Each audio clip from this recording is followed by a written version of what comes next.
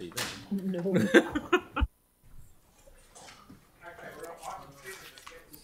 Performance report. So, welcome and fire away. Thank you, Phil. Kia ora. Pleased to present the first report for the year. It's a quarterly report to the end of September. I just want to outline a few changes that we've made to the report, I guess for the returnee councillors, but it'll also be of interest to the new councillors as well. So we've put a bit of a sharper focus on the, we used to have the top 20 lists. What we've done is refined them to give a sharper focus across each service area. So we vary the tops from 5 to 10, and we've given a bit more granularity. For example, around transport, we've split it up into the activity areas of safety, environment, access, and in water, instead of just doing top 20, we've gone top 10 across each of wastewater, water supply, and stormwater. We've also pulled out an important program, the Otakaro Avon River Corridor, OARC, in there as well. And typically the lower threshold is kind of around about $0.5 to $1 million, depending on which list you're in. So it gives you a little bit more information across those particular areas. I've also revised the watch list that accompanies the report. We've removed some projects that were completed and added some additional ones in, and we've taken a view on that around sort of scale, significance, dollar value, or program criticality. So there's a new watch list in there. We've removed a bit of noise with the additional watch lists that we previously had to avoid repetition, and as I said, we've got more detail in the front end report and the cover report. Also put a bit of commentary in there on external funding sources to give a better view of that. So we're always looking to improve the report for your information and provide it at the right level. In terms of performance, as Peter alluded to, the risks evident through the economic environment we live in are still there. They remain challenging and certainly providing sort of cost pressures. We're seeing that through some of the change management stuff as things go to market, and also supply chain issues. Also some of the other challenges around just consents as well, but we've there's a bit of a small breakthrough there with Three Waters, which I'll talk to in a minute. So yeah, with when I reported, COVID was looking pretty good. Now we're seeing COVID increasing a little bit locally, and of course some of the instability in the sort of geopolitical arena is exacerbating some of those cost pressure and supply chain issues. So to the numbers, the core infrastructure reported for September is we've got two numbers that I just want to speak to. The first set of numbers show 94% across the Christchurch City Council capital or core infrastructure, 94% against the budget for the year based on the forecast. The Program Management Office takes a further view of that. So that's the 94% is an aggregation of all the project managers who report into the project management system.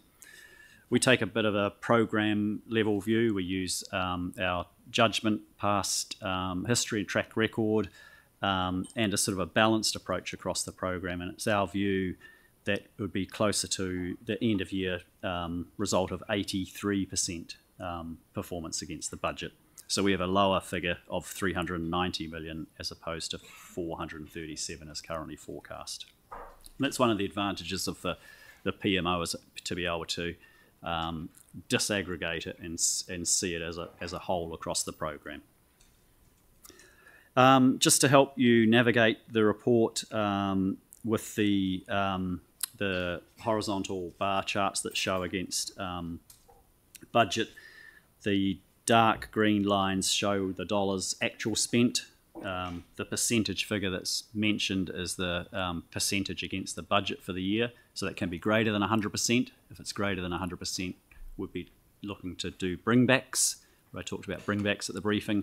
If it's less than 100%, you'll see a yellow line. That means the forecast is for some carry forward. So it just might help you navigate through that graph.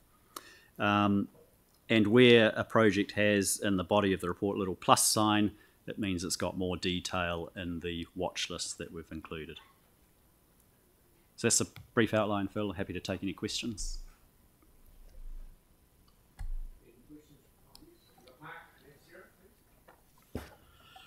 Thank you, Mr. Mayor. Just a point I've noted in some of this commentary that you've provided with Kiwi Rail being perhaps a little bit slower than we would like in the number of projects. What's the relationship like with Kiwi Rail?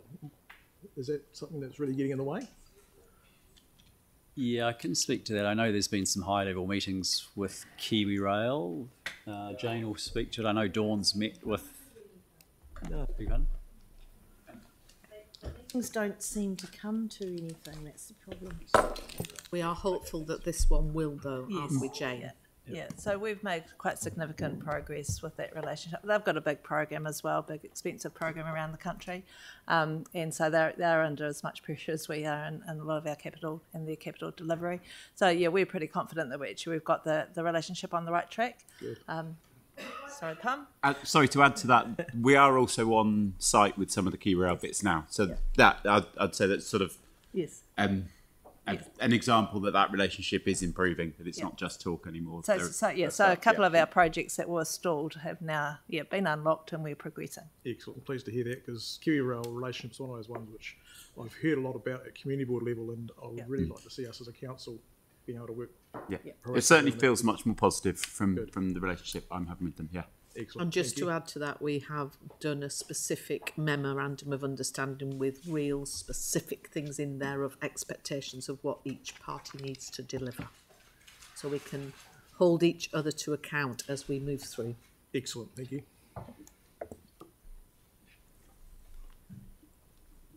Oh, sorry. Sarah. Thanks. I just noticed something that pops up both in Three Waters and in transport is staffing, vacancies, recruitment, retention, those kind of issues.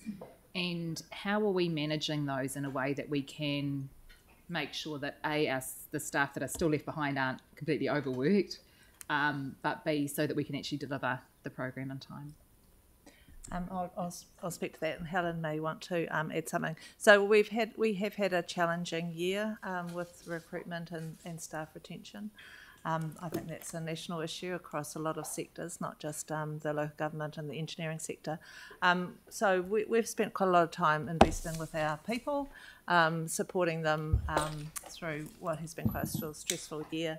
We're finding at the moment that the market is improving in terms of our recruitment, so we are recruiting a lot easier than we have previously earlier in the year.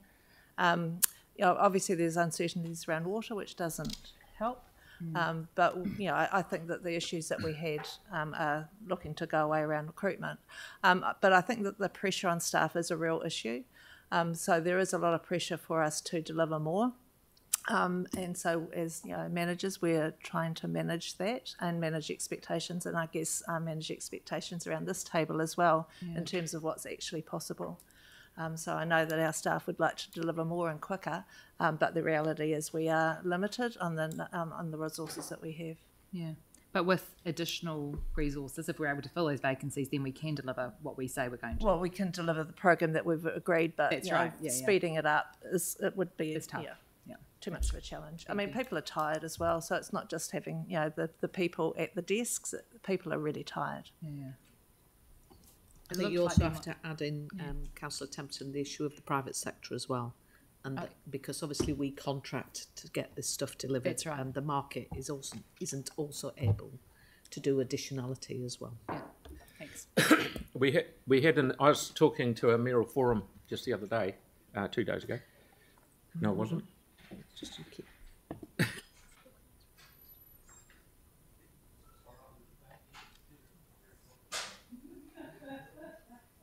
I'd like to see if Yanni wanted to say anything.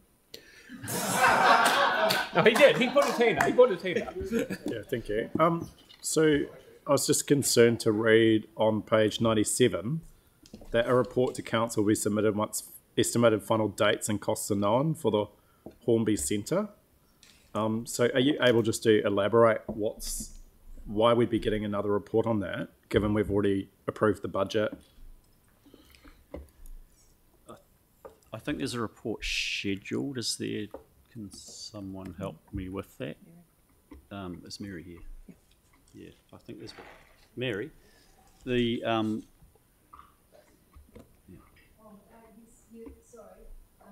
Yes, there is some advice coming to your group and then the report coming to you about the BCG. Sorry, is that because something's happened with the costs? Yes, there are issues of costs, but they can find substitutions at the moment. The substitutions out of other council projects? Perhaps it's best to consider that when you have the information, because I haven't got it fully in front of me, the details of it at the moment. I could find it, but it would be a delay. Right. But, so it is coming, it is scheduled for a briefing within the next fortnight, I think. Okay, I'm just concerned that we've already put additional resource into that project, and there's other projects that we value engineered to keep within budget. So when do we get a chance to discuss that? We're going to get, like, things aren't going to be made that are irreversible and we're just going to be told. We'll have a chance to look at what the options are. Within the next fortnight for that. Sorry, I'm trying to understand if irreversible decisions are going to be made ahead of that briefing and whether we'll get a report on what the options are. Yes, yes, my understanding is the briefing will come to you, and then a decision will be made, or at the time that the briefing comes to you, the decision will not be irreversible. The project has, well, actually I don't want to go into detail with it. There are escalations in the costs associated with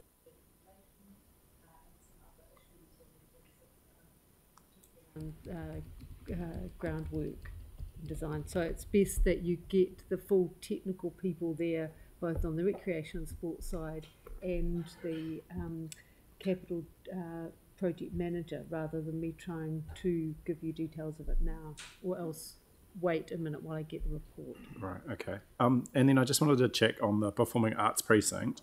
Has the contract been awarded, and when will that be announced? The final stage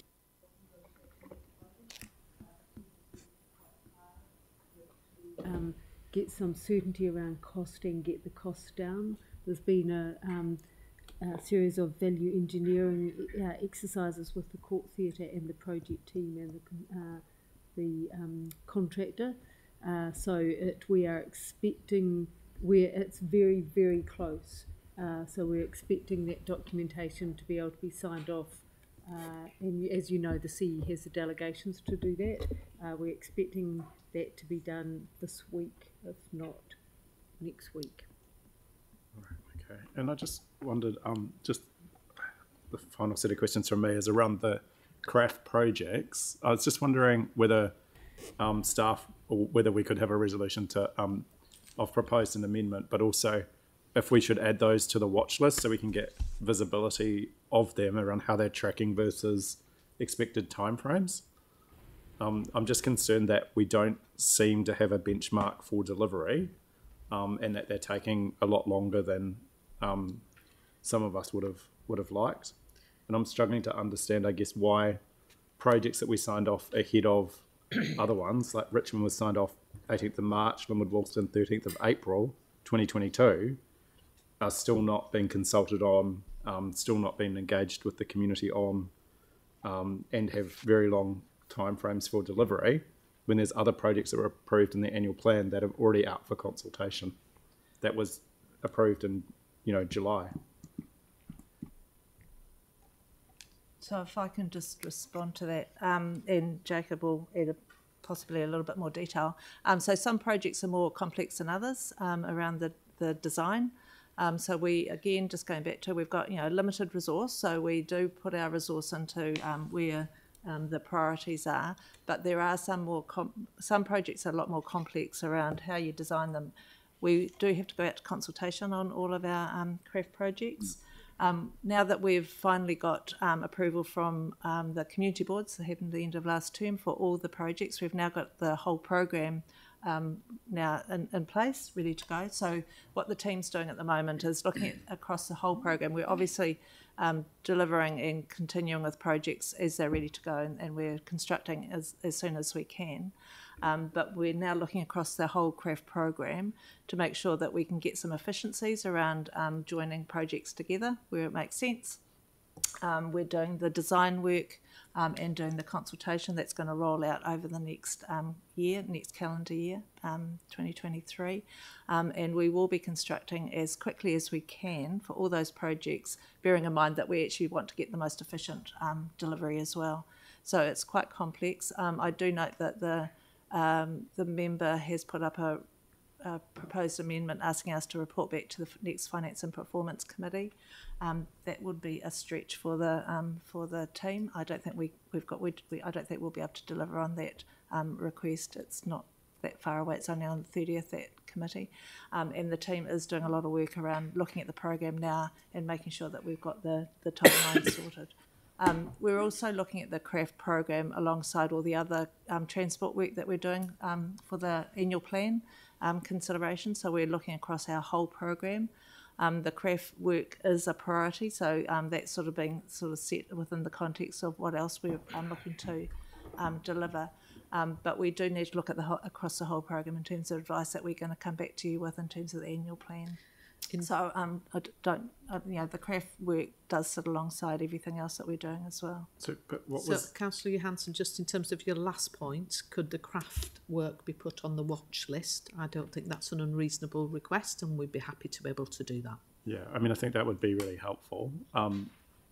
What I still don't quite understand is, given that projects were agreed to in the 13th of April or the 18th of March, why have they not progressed? Did we wait for all the?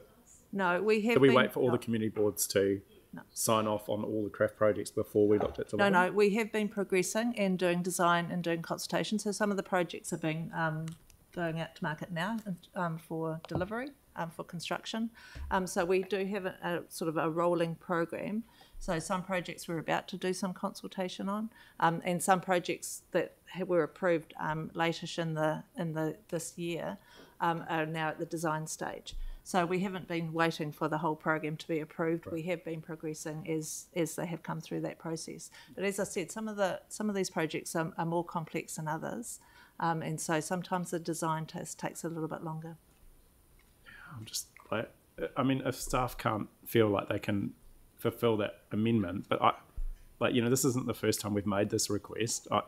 I'm just really concerned that we do get some sense of how we can accelerate this, what was supposed to be an accelerated program. And I appreciate you doing work around the annual plan, but there's also projects that are happening now that have been prioritised that have leapfrogged these ones. So I think we need, at a governance level, to understand if we wanted you to speed up the craft work, what is it that you require to get that done?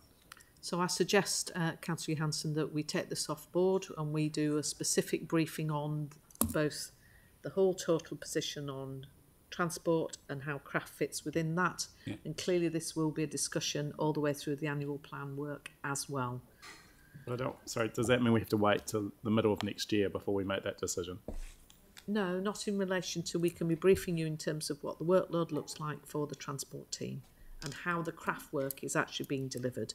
I will remind you that our head of transport and waste did come and brief members in September, I think it was, wasn't it, Jane? Specifically about the craft programme and answered questions at the time. Yeah, but we asked for it to be accelerated and we didn't get how we can accelerate it. And that's the outstanding piece of information that we've never had. We've just been left to the mercy of the system, which, for some of us, we feel like it's not delivering because there's other projects that are newer that are getting better progress than the craft ones. So Jane will deal with that when she comes and does the briefing. And I suggest that probably is the conversation you have in the annual plan process, because to accelerate the craft, we will have to look at across the rest of the program as well. We are dealing with limited resource. If you can't do the next F&P meeting, which is the one that you could do, the one in December, is there one in December? F&P, no. My question. I've got a question.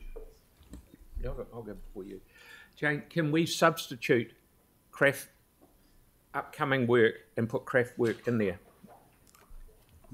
So stuff that's on budget that hasn't started yet, can we push that out and throw craft work in there to spend the money as fast as we can?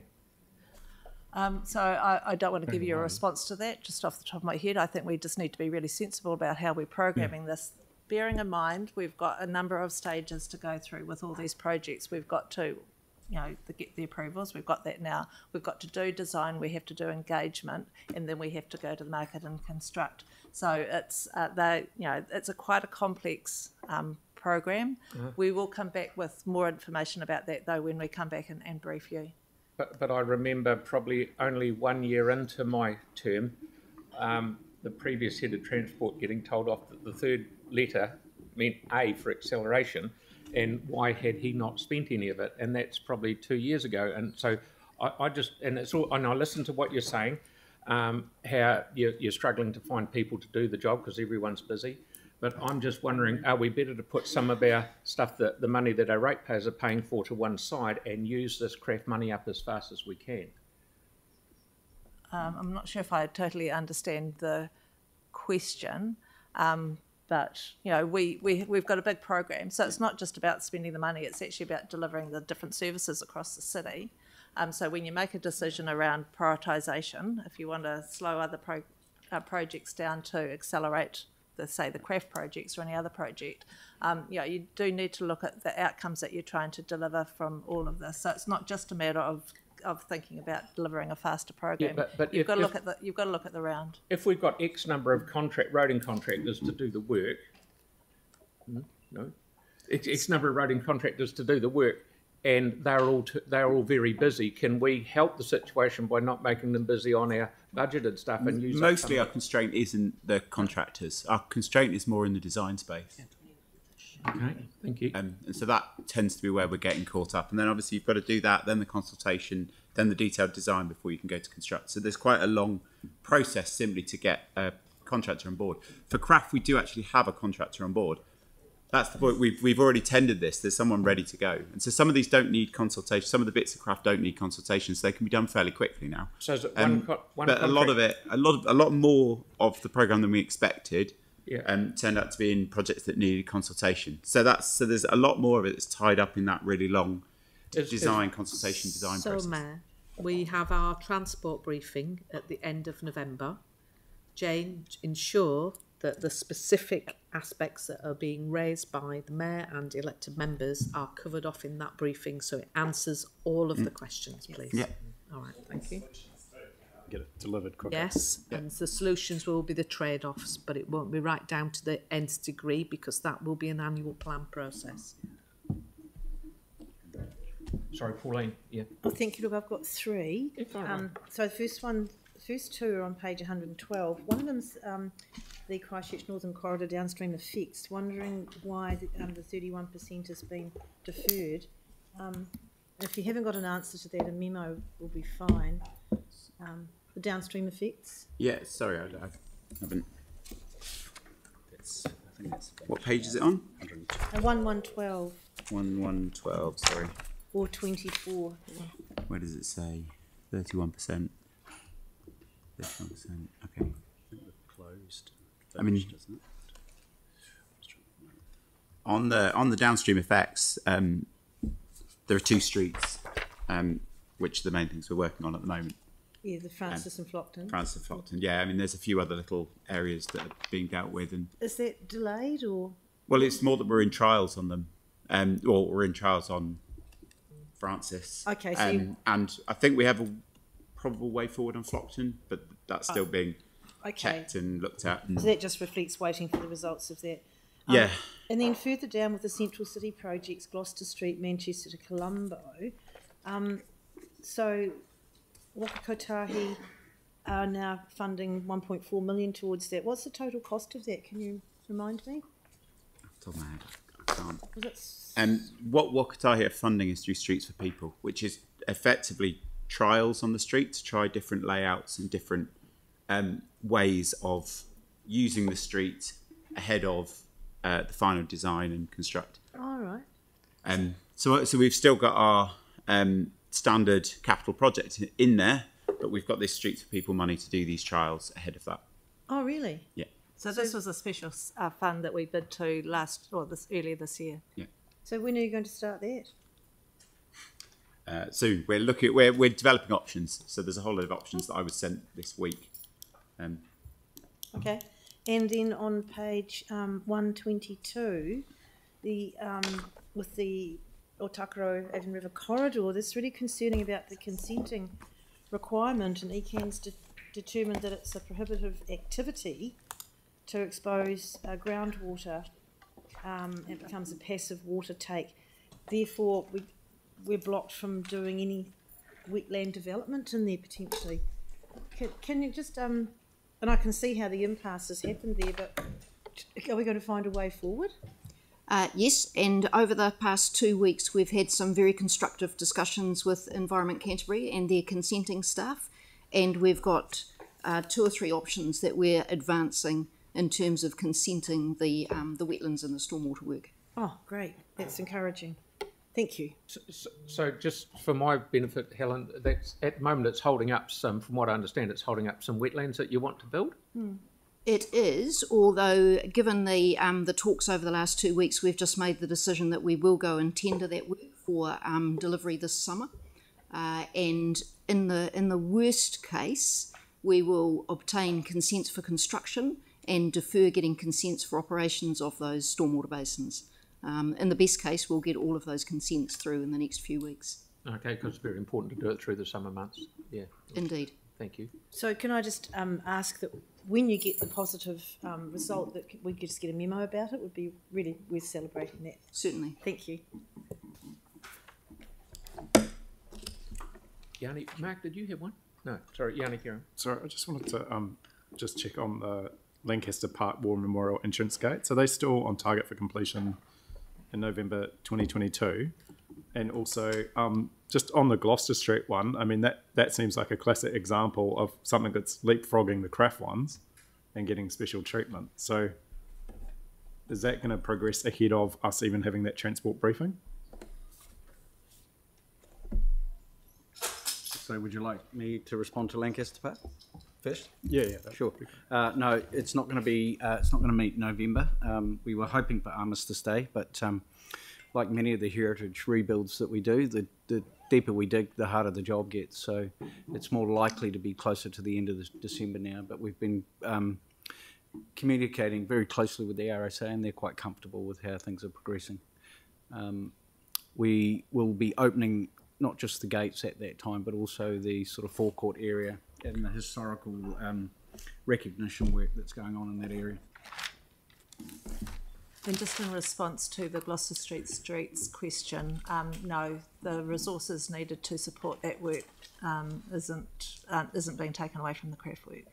So different things. Sorry, is that a project that we could substitute, given that you've got Waka Kotahi funding now? No, it's a completely different project, different people involved. So if we delayed that project, it wouldn't make any difference to any other project that we're doing. Right. I think when you do the briefing, Like Jane, what? I think it's... How does that make sense? Sometimes there is a simplistic view about how things happen, and I think it's important that the interdependencies are described. Yeah, so it's a street design, scheme design. It is, but the Wakatahi funding is for trials only. So there's a real kind of basic high-level design that we then go out and put temporary measures in the street. See how people like them, tweak them, change them. So it's not a desktop design until much later on. So that's which is the standard capital project that was referred to So earlier. the scheme design option is for the streets for people funding, not for the permanent. Yes. Right. Okay. And then, in regards to that budget, I mean, it all needs to be spent by the end of June next year. There's no way that the budget's going to be spent. What, the Wakatahi funding? The Gloucester Street budget. So you just need to. So yeah, you're probably confusing Gloucester Street projects. So No, I know the Gloucester Street project we've currently got on a budget is for the money to be expended by the end of this current financial year. We had this debate through the draft annual plan. The amendment to defer it, to push it out, wasn't even allowed to be put, and we were told it had to be delivered within this time frame. Now what we're seeing from here is it would appear that there's no way that time frame is realistic. So I think we're probably getting caught up a little bit in some detail. I think, can we park this and then come back with a little bit more detail when we do the fuller briefing? Yeah, it is. I mean, it's carried forward. It needs to be complete by the time theatres open. That's what we're aiming towards, which I think is well into next year, as far as I understand. We're getting into the weeds a little bit here. Tyler, please. Then Pauline. Mine's more of a holistic question. Hi, staff. For the new councillors, I'm a man of process, and I appreciate that. And I'm just wondering what the key markers are in regards to reprioritising projects, and the justifications as to why you would reprioritise. Appreciative of the LTP, but I'd love to hear your perspective on that. That's a great question. So next Tuesday, when we do a further initial briefing on the annual plan for 24, we'll be talking about some of the higher level prioritisation criteria. So when you talk about, broadly speaking, and without going into next Tuesday, things like projects that are already in flight, sort of committed, they might be already well into design and committed towards a contractor, where you have regulatory requirements to meet a law. You might also have a critical level of service or a set of resilience criteria to meet. Those would sort of put them towards the top of the list. Other things that might be more discretionary could be things like some of the strategic imperatives that you'll develop through the strategic framework, say climate resilience, climate change, the sort of nicer to have. So those things can be ranked by you through that prioritisation process, and that particularly comes into play as you consider the LTP, the long-term plan, and we'll have some tools for you to participate in and put different weightings onto different criteria to see how they then get prioritised through that process. Yeah, so almost like a multi-criteria analysis type thing, MCA, if you know what that is. Just capitalising on that and asking, in regards to more environmental and social priorities, are they directed by us to be able to push those forward? I'm talking about libraries, for example. Can they be reprioritised through us through the long-term plan or any other plans along with that?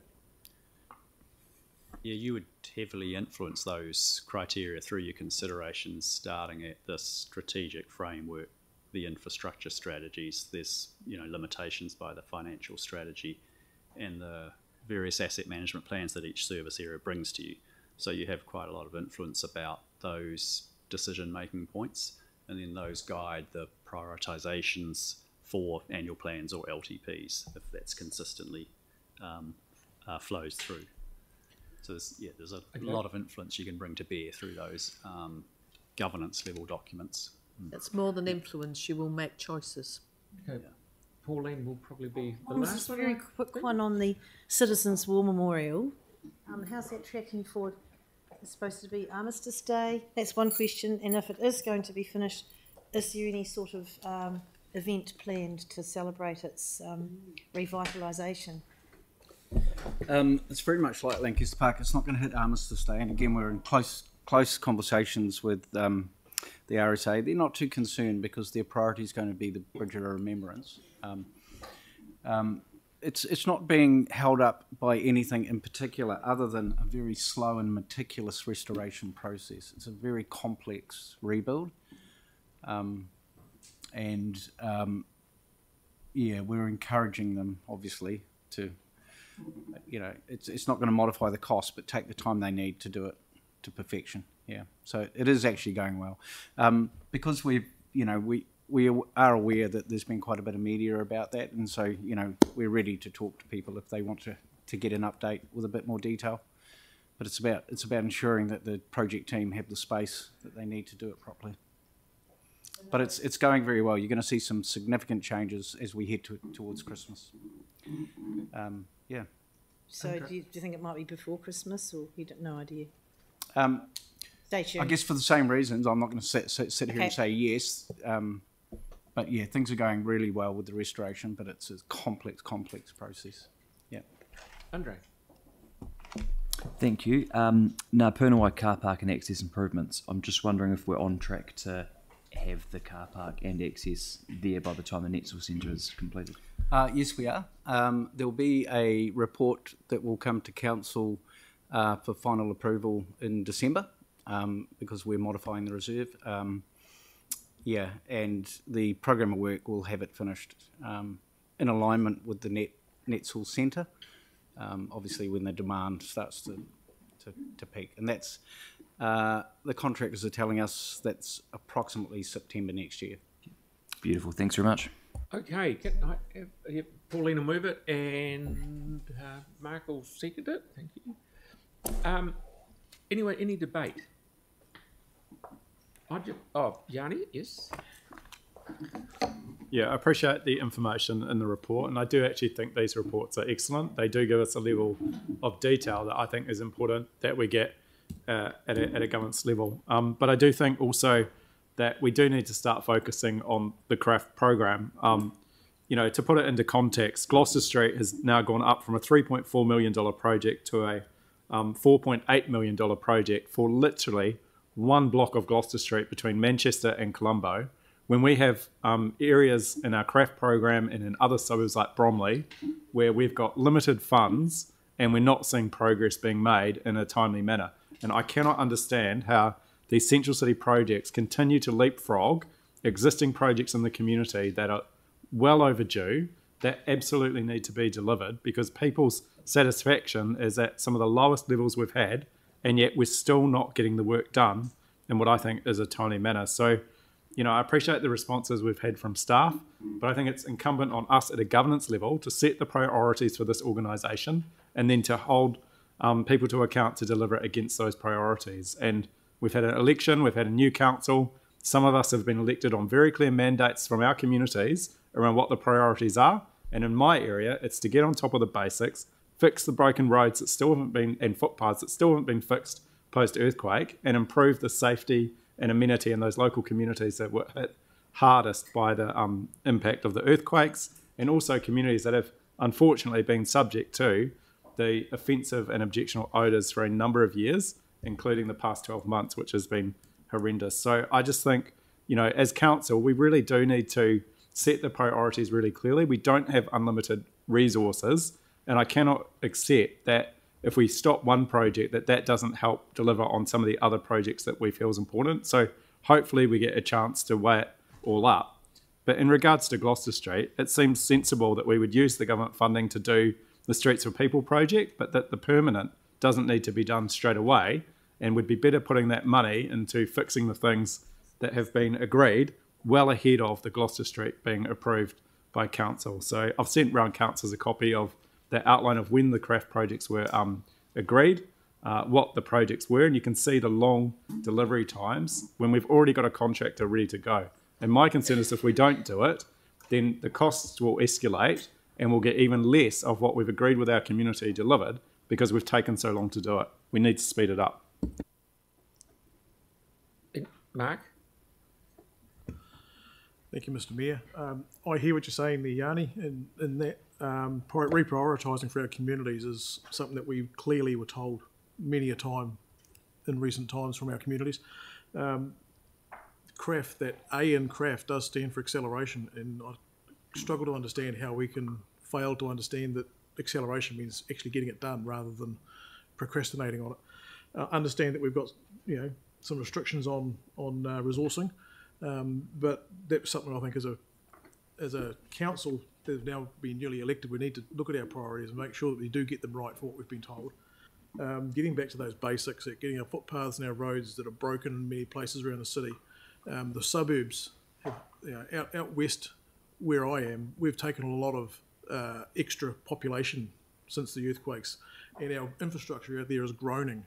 And to hear that things can leapfrog and become more priority in the central city when the suburbs where people live their everyday lives is not being dealt to, I think we need to have a serious think about our priorities, and looking forward to this annual plan process to try and pin some of these down and get them moving in the right direction. Sam? Look, I appreciate sort of people having a debate about this, but I just want to remind people of the purpose of this report, which is literally to identify the capital program and quite rightly signal issues with it.